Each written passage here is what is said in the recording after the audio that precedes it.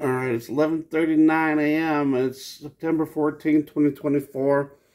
And I got another weird thing going on here. We had an X4.5. That's pretty major. Just happened. Check this out. This one, I'm guessing,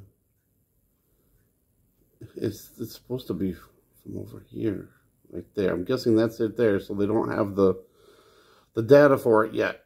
The latest data is right there. It's just starting to come off of there. All right, over here, check this out. This is what's really crazy. Click on it, getting big.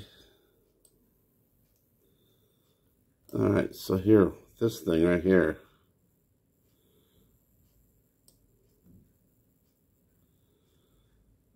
It looks weird, though. It doesn't look like a... What in the world is that?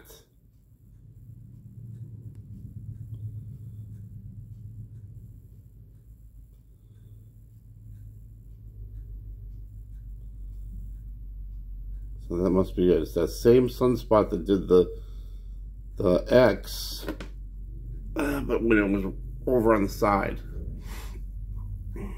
Don't know if anything's coming from this. Well, the last one was supposed to be hitting Earth. If we look back at, what was it, an X? Oh yeah, the X. Over here, the X1, if it was even an X1. That one came from that same one, and now we got the X4.5. And I'm guessing that's going to be coming towards Earth too. So, if you remember that one video I did, somebody said that it was acting like the situation with the Carrington event that happened in 1859. There was a bunch of solar activity for 7 days, and then a big one hit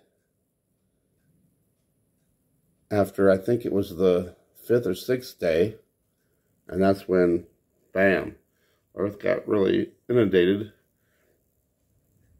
and that's when all the trouble happened with all the telegraphs. I don't know what to think of that. Crazy stuff.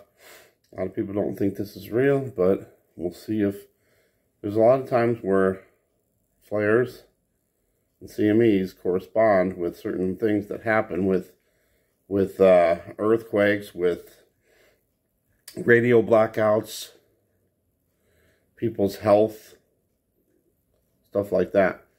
So we'll see what happens. Now the X should be hitting, the other X should be hitting, I don't know, anytime, I guess. But this one probably a day, at least 1 to 3 days out.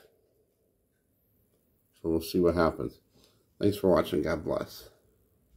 Here's from the X, the first X. We got all the way up to a KP7, which was a G3. We were in a G3. What are we in now? We're still in a G2.